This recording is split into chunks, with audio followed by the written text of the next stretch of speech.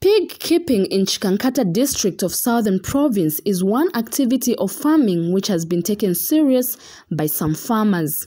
Farmers in Namalundo catchment area keep hundreds of pigs for business. One such farmer who has embraced the rearing of pigs in the area is Philip Milambo. Mr. Milambo now highlights on pig farming. Feed for them.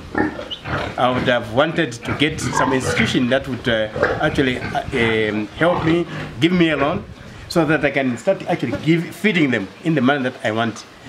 Water available all the time. Right now, I'm having to deliver water for these animals right from the Cafe Gorge residential area. Right, I have my own borehole. I'm very much open.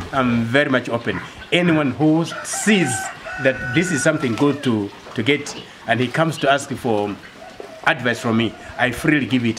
He has further explained on how to manage pig rearing. I started rearing pigs in 2010, right? And I found it actually as a hobby. Right now, I don't see myself stopping. It's so interesting, and very interesting animals actually to keep to sustain my living. I stopped working in 1996. So through struggle and rearing of these animals, I am what I am.